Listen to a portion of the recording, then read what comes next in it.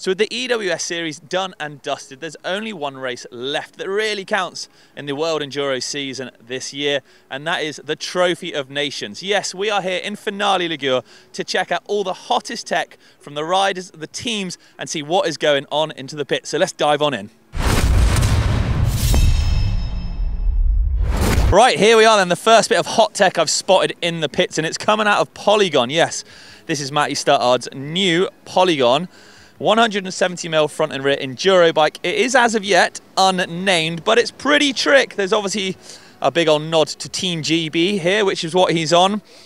We're sporting Öhlins front and rear. We've got the old FSA grid wheels, and there's other really interesting things to note on this bike. So when it comes to setup, Matt is running a Works Components 5mm reach adjust headset on the front, and on the brakes here, the Magura MT7s have also got these custom oak levers with a reach and bind point adjust, so it's worth checking those out. The mechanics have gone to town on this as well, with color-coded clamps on the brakes, even on the calipers themselves. We've also got color-coded red and blue bolts down on the rotors, obviously matching in that very fancy Sram Access drive chain as well there. This thing, I reckon, is going to be well up there when it comes to the podiums. A couple more bits of tech I've noticed on this end, some prototype Kenda tyres laced onto those FSA grid wheels. I'm not too sure on the tech going behind them, so it could be a different compound, it could be a different tread pattern.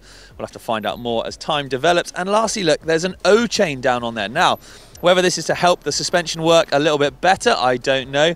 We'll have to delve in and ask Matty that itself, but it's interesting, more and more riders are running O chains, I think, just to negate any pedal kickback and get that suspension working as smooth as possible.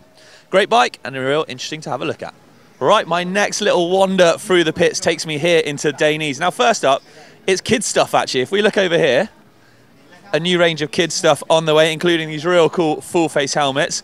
Details aren't quite announced on there, but I can see inside here you've got MIPs going on as well, so they're real nice and safe. Cool colorways. I'm liking how it all matches together.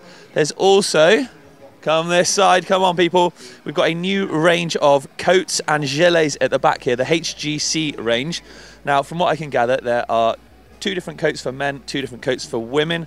One's sort of a more lightweight shell, one's much more heavy duty waterproof. And come around here, take a look at the gilet. So this is sort of, I think this is aimed kind of at your like autumnal or spring riding, because it's got these real nice fleecy inserts on the inside here to keep you nice and warm as well. So some real interesting things coming out of Dainese as well. Let's head back out into the pits. Okay, next bike I've commandeered in the pits is this chromed out beauty of Portugal's Jose Borges. It is a Canyon Strive 160, 170mm thing, and this has been modded for big mountains. So if we take a quick run through the bike then, 220mm rotors front and rear, ultra flat lever position, big coil instead of an air shock on the back, but the shapeshifter does still work with the coil shock as well. I spotted another O chain down here. It seems to be a bit of a trend. Sram Access wireless. But the main thing is, look how cool this thing looks. All completely polished and chromed out. I am liking that an awful lot. So let's just take a closer look at this bike in a few other ways at the moment. So Jose rides a size medium, and he's got the reach adjust headset here in the middle setting, making it a 480mm reach on a medium. And I've noticed he is actually about the same height as me, 6 foot, and I ride a size large, so I might have to have a little play around with my reach adjust setting on that one. And I've noticed actually down in the bottom bracket, he's got one of the muck-off tubeless bar plug tools, but actually threaded or inserted into the axle of the crank. So a nice nifty little hack there. Right, I've just come from seeing some very nice custom graphics from Iago, some new Do You Even Drift Bro flame stuff going on, and I've stumbled by the Trek pits where there is something very fancy, only found on a couple bikes here at EWS, and it is that mystical new Sram drivetrain. And I've got Hattie Honda's mechanic here working away. Andy Lunn, how you doing, mate? Good, thank you. Enjoying the sun in Italy. Yeah, making bikes go fast. Okay, making bikes go fast sounds good. Can you tell me anything about this new Sram drivetrain? No comment.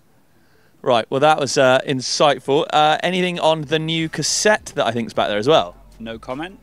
Awesome, this is going well. And I did actually notice a new chain, and I think, is the shifter slightly different? New chain? Shifter? No comment. Okay, this guy's playing hardball. Tell you what, does it shift well? Okay, well that seems to be about as much as we're going to get out of Andy here, but I can tell you in the flesh, it does look very interesting and something that I would very much like to try. It's very different from previous systems, so that's pretty cool. However, away from that, Hattie's bike is looking pretty rad. So we've got this sort of marbled effect paint job on her Trek Slash, 160 out back, 170mm up front. Another O-chain. Andy, come on, O-chains are popping up everywhere in the pits here. Give us a little insight. Yeah, they're pretty popular now. I've seen them on more bikes. We've found just through a bit of testing that you get less pedal feedback. Braking action seems to be improved as long as suspension action too. So yeah, it's been on the bike all year.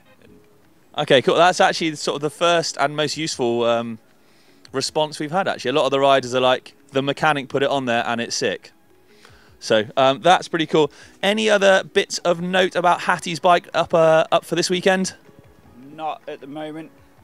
Oh, this guy's giving nothing away. All right, that's Hattie's bike. That's some trick Sram stuff. Let's head back into the pits. All right then, I stumbled across Vid Persak, Team Slovenia, in the Orbea pits. Vid, this is a sick paint job, and it's got a bit of a special story, dude. If you don't mind divulging, please tell.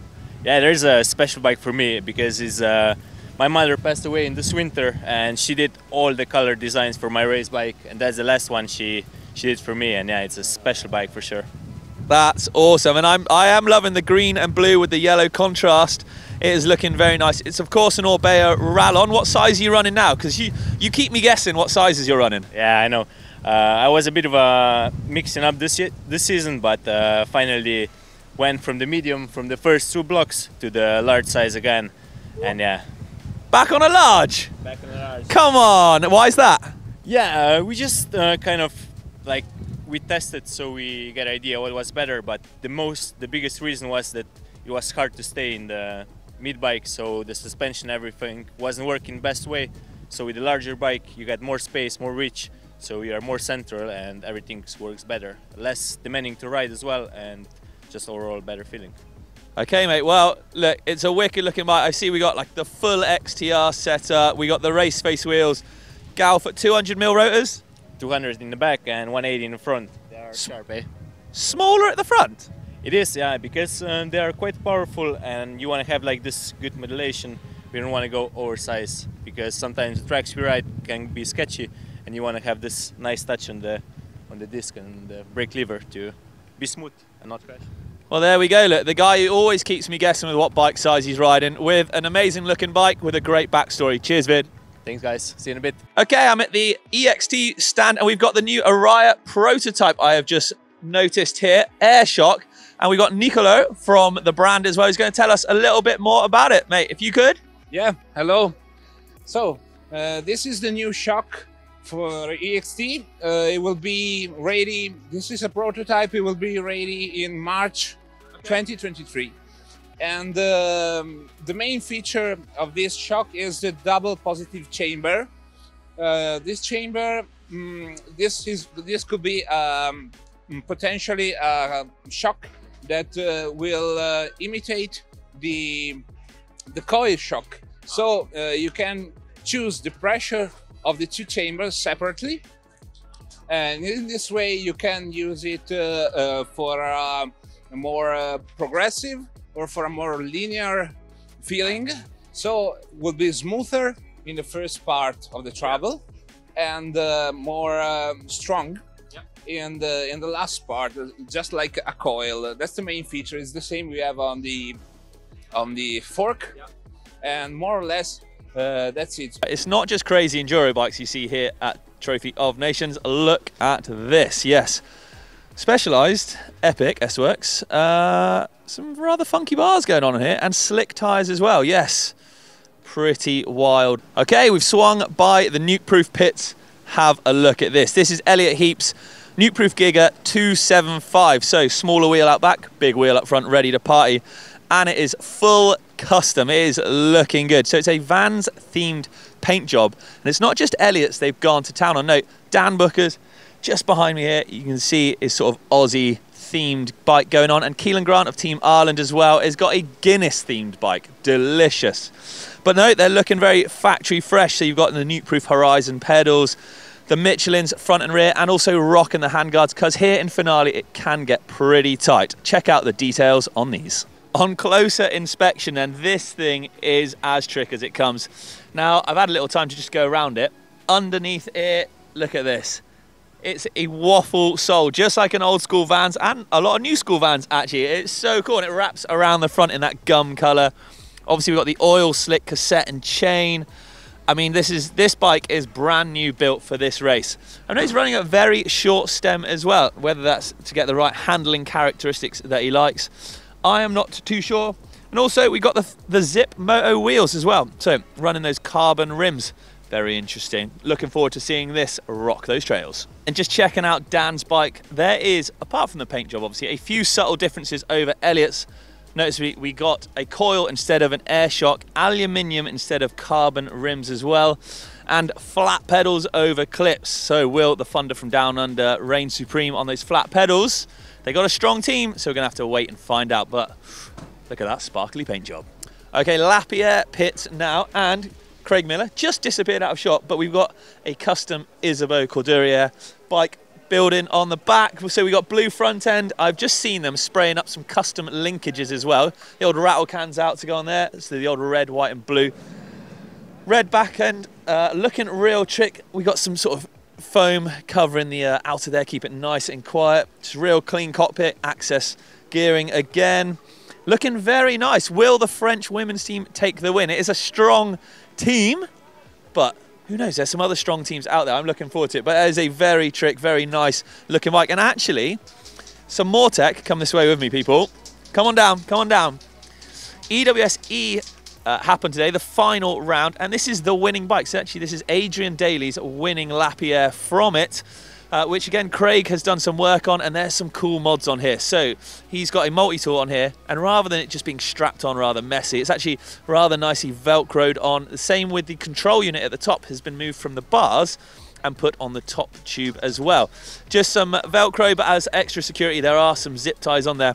I spoke to Craig why he did that, and it's actually just to move it out of the way. So if you crash or you bang it with your knee, something like that, it's just not in the line of fire as much. And I've noticed a little chain tensioner going on as well. Some very cool things happening in Lapierre. Okay, one team I've struggled to find actually, but they are pitted just behind me, is the Forbidden Synthesis team. But their riders, Reese Werner and Alex Stort, have got some insane custom sprayed bikes. Check these bad boys out. So for Reese, it's a candy red paint job with some maple leaf accents dotted all over it, looking absolutely beautiful for the Canadian team there. And for Alex, well, it's all about that British racing green with gold decals.